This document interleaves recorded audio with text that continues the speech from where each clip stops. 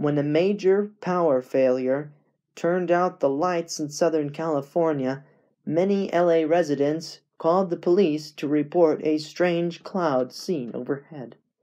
Free from light pollution, these residents were able to see the Milky Way for the very first time. Not many people often spend clear evenings beneath the stars, and even fewer know what they're looking at when they do. Here are 3 things you can find in the night sky and where to find them. Most people are familiar with Ursa Major, the Big Dipper.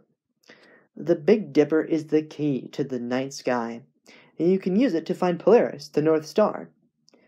Imagine a line between the 2 outermost stars in the Big Dipper. If you extend that line in the direction of the scoop, it will point to Polaris. The distance from your thumb to your pinky at arm's length is 25 degrees. Thus is the distance from the tip of the dipper to the North Star.